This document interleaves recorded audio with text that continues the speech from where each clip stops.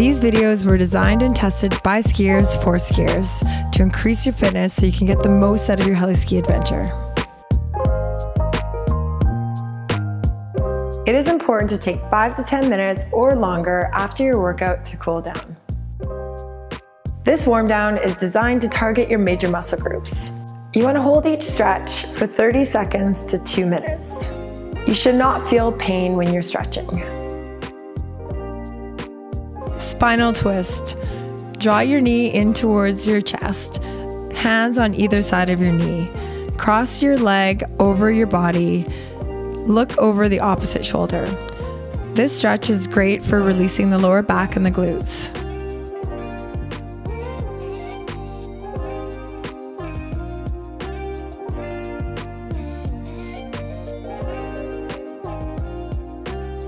Hip flexor stretch. Start on the floor in a lunge position. Make sure your hips are square. Bring your opposite hand up towards the ceiling and cross over your body. You want to gradually lunge into that front leg. You should feel a stretch in the back hip flexor. Hamstring stretch. Start on the floor, one leg extended out. Your front foot, your toes should be pointed up towards the ceiling.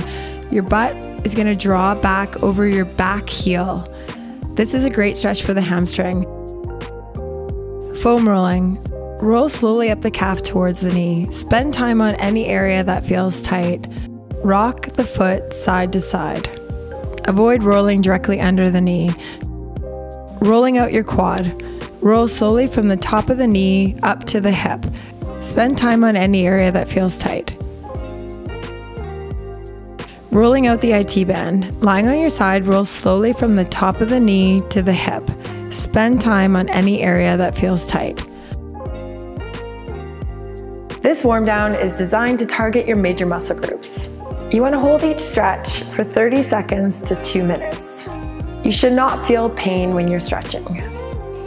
Adding these workouts 3 to 4 times per week to your current fitness program, you'll start to build strength, endurance, and power, all essential for heli-skiing while helping you reduce the risk of injury.